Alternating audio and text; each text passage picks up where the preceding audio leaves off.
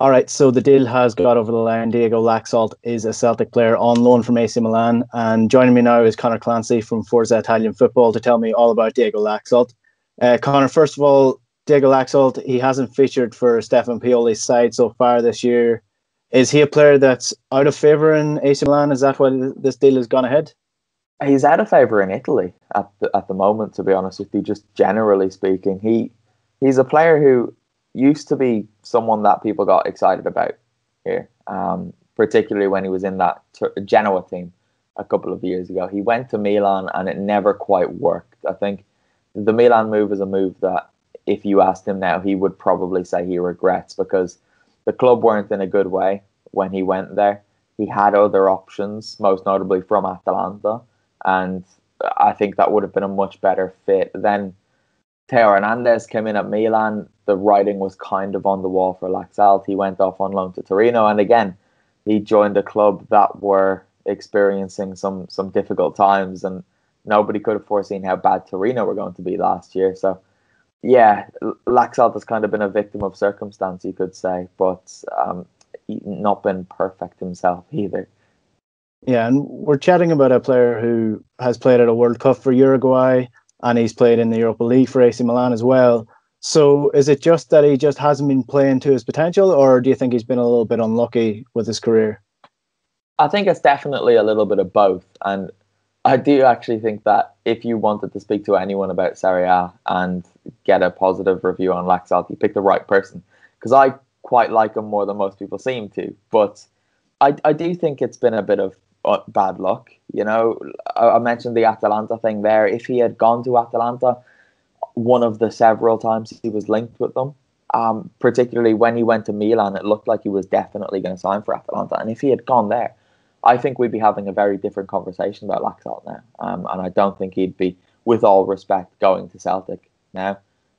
Gianpiero Gasperini is someone who always does a fine job with wing backs in particular. And the Milan situation, I mean, it's hard to name any signing before last season who went to Milan and has been a success. Kier, Teo Hernandez and Zlatan have changed that over the last 12 months. But yeah, I do think he has been quite unlucky, yeah. Celtic, are they getting a left back or are they getting a left wing back here? Because from all accounts, he's pretty much a left winger converted into a left wing back. Yeah, that's exactly what he is. He is not a left back. I've seen him being reported as such in various media outlets over the last few days, and I've been sitting here pulling my hair out because it's kind of generous to even call him a left wing back, you know, because as you said there, he's very much got the characteristics of a left winger. He just happens to play further back on the pitch, or at least nominally. He's named as a left wing back, but as you'll come to see over the next few months, he loves getting forward at any given opportunity, even when it's not really an opportunity to get forward. He just goes up anyway. You know, he's going to be someone who will contribute with assists, or certainly with attempted assists, and he might get a couple of goals as well. But even with his best form at Genoa, he was never really a goal scoring wing back, you know. But yeah, he will be getting forward. He's going to be caught out of position defensively, and he will make mistakes that will drive you a little bit mad at times. But I think in all, he could be quite a good move for Celtic if he plays as a left wing back. If he's on the left of the back four, no, not a hope. What's his delivery like? Because I know with these left wing backs, a lot of the time the frustration can be that they're really good at getting into positions, but once they get there, they can't do anything with the ball. Certainly the case with Jeremy Frimpong at the minute, who plays right wing back with Celtic. So is his service any good? Is his crossing any good? It is quite good, yeah. And a lot of the time over the last few years, he's not exactly played with the best of strikers. With Milan for so long, that was their problem position, and he was delivering balls when he played that weren't being converted. At Torino, okay, Andrea Belotti is quite a good player, but even at Genoa, he probably had his best form there, and that's Genoa had this weird spell of having strikers who were just delivering, and Laxalt coincided with that. But I do think he'll be able to put in a better ball than you might have seen before. Yeah. So at the end of this loan deal, which is just a year long, AC Milan have included an option to buy. They currently want about 9 million. Do you think Laxalt will be worth that in a year's time? He will be 28 at that stage. It seems a little bit overpriced for me. Yeah, I think we're probably coming at this from two similar backgrounds. You've got your price, and what you think about a price is determined by Scottish football, whereas for me it's determined by Italian football, and that is always considerably lower than what happens in English football. 9 million does seem a bit much. I'm not sure I'd be paying that for him if he were to move to Atalanta next summer, for example. But I think this is just my interpretation of price. So, like, if you think about Timothy Castagna went from Atalanta to Leicester this summer, another wing back, and you went for 25 million. The general consensus around Atalanta was 25 million is a really good sum. We know Castagna is a good player, but 25 million is a lot of money. But then he's impressed in England, which hasn't surprised anyone in Italy who's seen him over the last 2-3 years.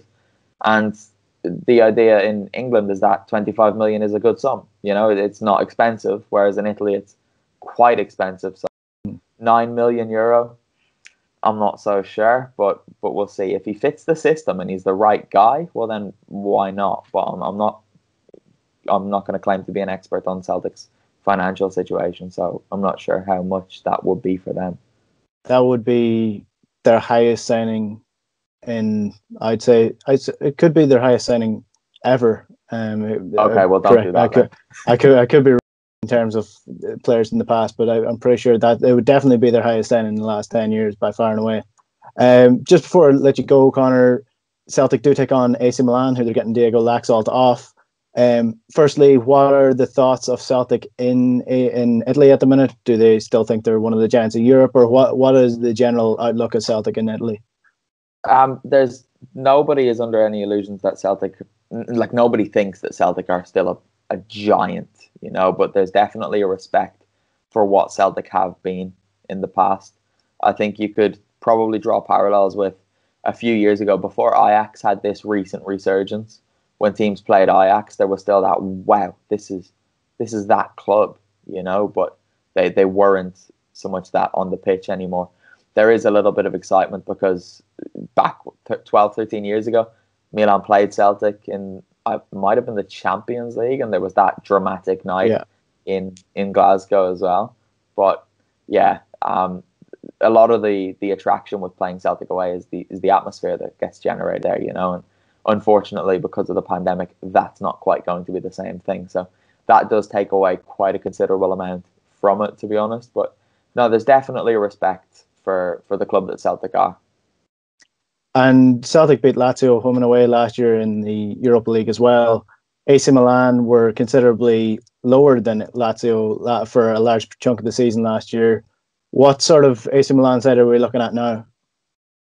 They're a much better team than they were last season, particularly in the first half of last season. Zlatan Ibrahimovic has changed everything, basically. Even when he's not playing, the whole mentality of that squad, it has completely transformed. Simon Kjaer is another at the back who has just brought a level-headedness and experience to that team.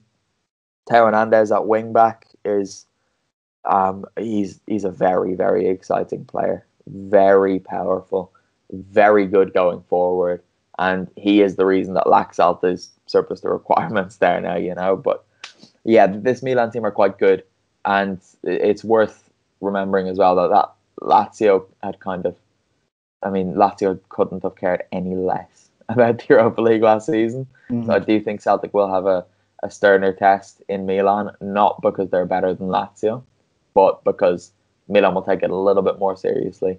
And they'll be going to win the Europa League if possible this season. Conor Clancy from Forza Italian Football, thank you. Thank you very much.